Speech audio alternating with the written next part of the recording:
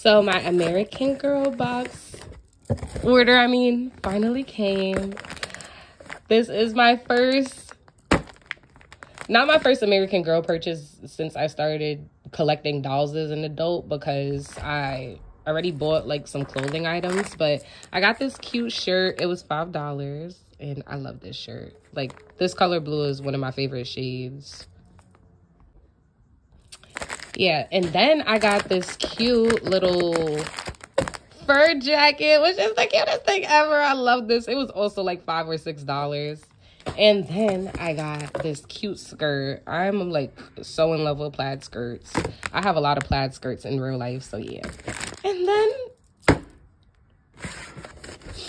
I'm not gonna lie, I wasn't planning on buying this doll as my first new doll as a doll collector. I was not planning on getting her. I was planning on getting Claudie, but she went on sale and she was already on my want list.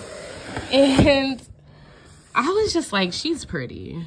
I don't think anything is off about her eyes, but also I'm not an expert. I'm just so excited because I haven't got a doll since 2013. My last doll was Sage Copeland, Girl of the Year, and she was my last American Girl purchase. I'm about to open her up. I'm so happy.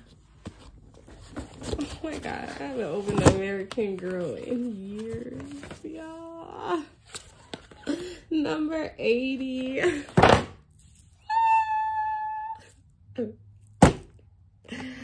I feel like crying right now. Oh my God, this book is so cute. I love green. This is my favorite, one of my favorite shades of green, actually. This me outfit is too freaking cute. Like, they really upped it since I like last got Truly Me, or whatever these dolls are called.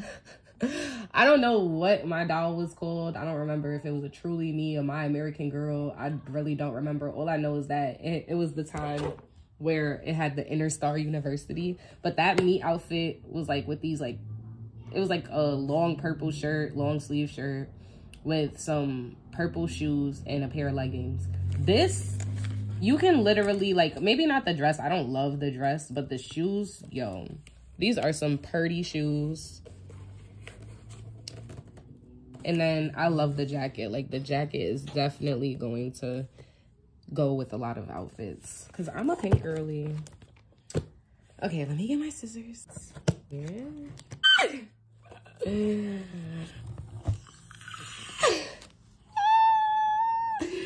She is so pretty.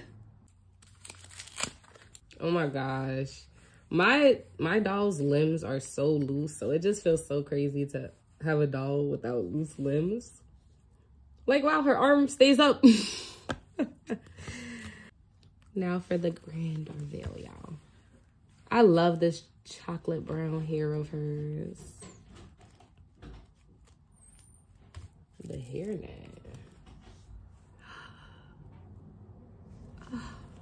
I love the texture of her hair. It's so pretty. Y'all, when I was like into American Girl dolls when I was younger, they barely had any textured type of hair. So it's cool to see like they have like more types of textured hair, textured hair, wigs, whatever you want to call it. Ah, her hair is so pretty. Featuring my boyfriend's whistles in the back. I don't know if y'all can hear that, but if y'all can. Oh my gosh. I wish I had a brush, an American Girl brush that wasn't so broken. I need to buy one when I go to the store. But wow. I literally love her. She is literally too cute. I'm about to go away for the weekend, so I'm happy she came before I went away. And yes, meet Sunny, y'all. Sunny says bye. I love it. I love it. I love it. This is my first doll whose skin complexion is so dark, so deep. I am a Black woman. This is so nice to see. So nice to have. I'm just so happy. I'm so thankful. Thankful that I was able to buy her and that I am an adult collector now.